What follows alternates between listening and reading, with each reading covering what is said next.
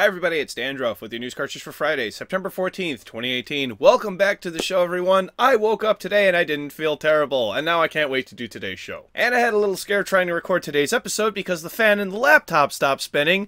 Thankfully, though, I fixed it and everything's working normally. Just an FYI, too, I won't be doing a game giveaway this week because there weren't too many episodes, and I forgot to announce the game. But next week, I'll be giving away Kona, a survival detective game, so be sure to leave a great comment if you want to win. Don't forget the usual timestamps along with their corresponding reference links for all stories today can be found in the description below. Before any news, we have 4 freebies today, starting with some DLC for the 3D platformer A Hat in Time. This one's only good for the next few hours, so be sure to act quickly if you own the game. Then Ubisoft is hosting a free weekend for The Division, but only over on Uplay. But if you'd rather just stick to Steam, then how about trying Daemonical, an early access survival game? It's free to play until Sunday. Then technically this isn't a freebie, but I didn't know where else to put it. The creators of the Culling have relaunched the game as the Culling Origins and free to play. You should have absolutely no trouble finding something new to play this weekend if you're a PC gamer. Sorry, console gamers. Don't worry though, most of today's news is console stuff, so I hope that makes up for it. So then let's start today by talking about the Nintendo Switch online subscription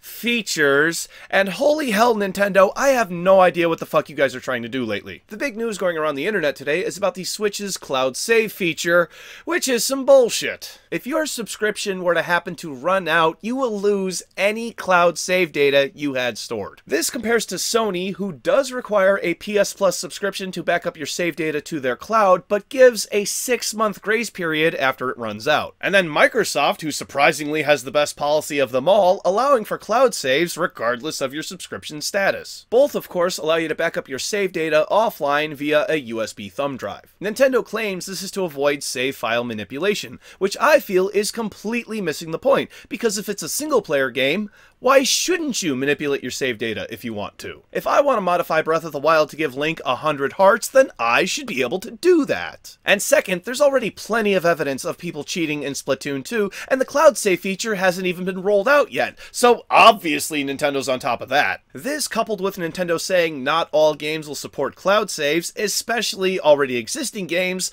I'm failing to see where there's any value in this. There is some good news because they have revealed the other 10 NES games that will come with your subscription, including Baseball, Tecmo Bowl, Yoshi, Ghosts and Goblins, Pro Wrestling, Excitebike, Gradius, Ice Hockey, River City Ransom, which is a better Double Dragon by the way, and then last and certainly least, Double Dragon. Other than Double Dragon, this is actually not a bad list of games, joining others like Super Mario 3, The Legend of Zelda, and Donkey Kong Jr. Nintendo says more games are coming, with a few released each month, including Metroid, Ninja Gaiden, and Super Dodgeball. Well, at least that's something. Or wait, why is there another headline?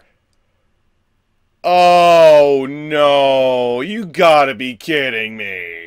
That's right, just like Microsoft, who tried to impose this for the Xbox One but caught so much blowback they changed this dumbass policy, your Switch will need to connect to the internet once a week in order to play the old NES games you are already paying for. Besides, it's not like people ever go an extended period of time without accessing the internet. This just in, an earthquake in Hokkaido, Japan left millions without electricity for several days, and Hurricane Florence is currently pummeling the east coast of the United States, forcing many people out of their homes and into public shelters.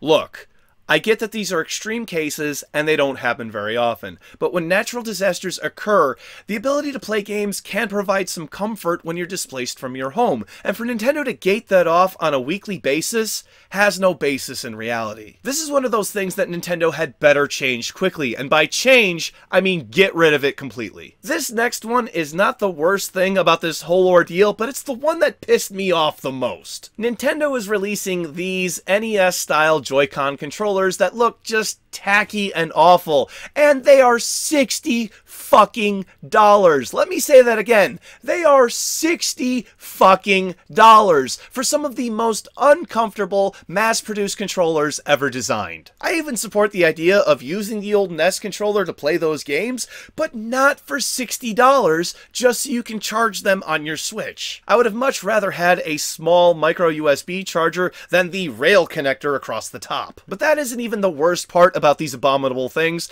Get ready for the kicker, because you can't even order them unless you're subscribed to the online Switch service. Isn't that great for the people who may want to buy them for a loved one during the holiday season? Look, just because I think they're terrible doesn't mean somebody else wouldn't want them. Nintendo, I don't even care if you want to overcharge for them at $60, but for the love of Gaben, don't charge admission for people to buy your shit. The Nintendo Switch online service will cost anywhere from $4 per month to $8 for 3 months and $20 for a whole year, with an additional family membership available for $35 a year. We still have more Switch news, as Epic revealed today Fortnite will not require an online subscription, so hey, a silver lining. Thank you very much, Epic, this is very nice of you. The cult classic Katamary Damacy is coming to Nintendo Switch later this year on December 7th in the form of Katamary Damacy Reroll. I've gotta say, this is one of my favorite games of all time, and even better still, it's coming to PC on the same day. Then we have the free-to-play Warframe, announced for Nintendo Switch, coming in 2 months on November 20th. And then Assassin's Creed Odyssey from Ubisoft is coming to the Switch too, and it's my understanding this will not be a cut-down version. Wow, compared to the Wii U, it's almost like the Switch is a serious gaming platform. There is a catch though, it's only releasing in Japan for now, with no plans for a Western release just yet, and it will be streamed from the cloud. One of the reasons it's only coming to Japan is because Assassin's Creed Odyssey will be a pay-as-you-play title,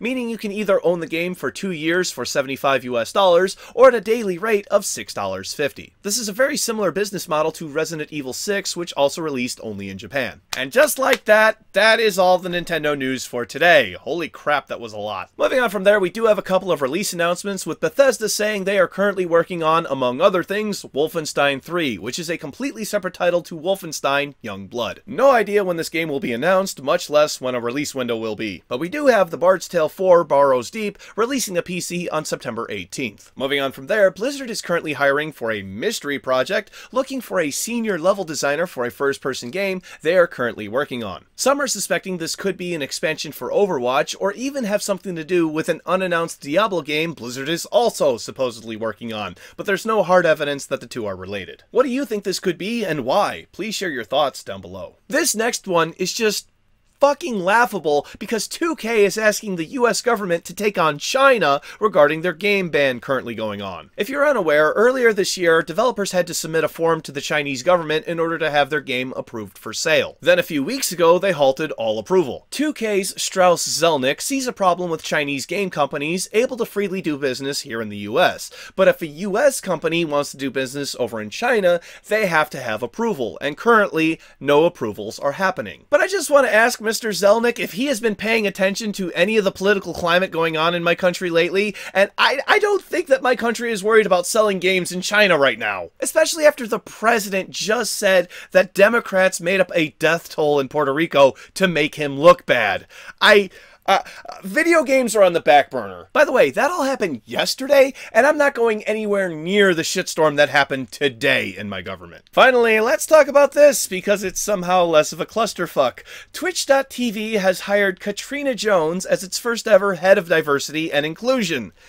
And holy crap, I don't want to talk about this either. Well, the good news is that there really isn't much to say, because what her job is not exactly detailed by any of the articles I've read, other than to disrupt bias and foster a more inclusive workspace. Now hear me out on this one. Disrupting bias is not possible because everyone has a bias on everything, and it's not exactly clear how she will foster a more inclusive workspace. Now, the reason why I feel uncomfortable talking about this is because, and I know this will get misconstrued, I would rather just have diversity happen naturally, and when choosing somebody for a job, I don't care who does it as long as they can do it well. I guess if Twitch feels as though this is necessary, good for them, but personally, I don't know what this will accomplish, if anything.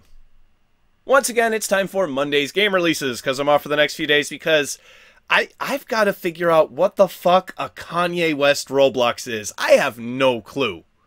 For PC, we only have one game again, and it is Poverty is a Choice. What a happy title. Thank you very much, everybody. This has been News Cartridge. I am Dandruff. I will see you on Monday. And what do you call a cow with a twitch? Beef jerky. Dandruff, you run all these jokes into the ground. Beef. Click over here to watch Monday's episode, which is about EA refusing to comply with Belgium gaming law. Little update on that. They have been sued. That link is in the description down below, and click over here to subscribe to my wonderful, wonderful channel. Thank you. See you on Monday. Go play some games.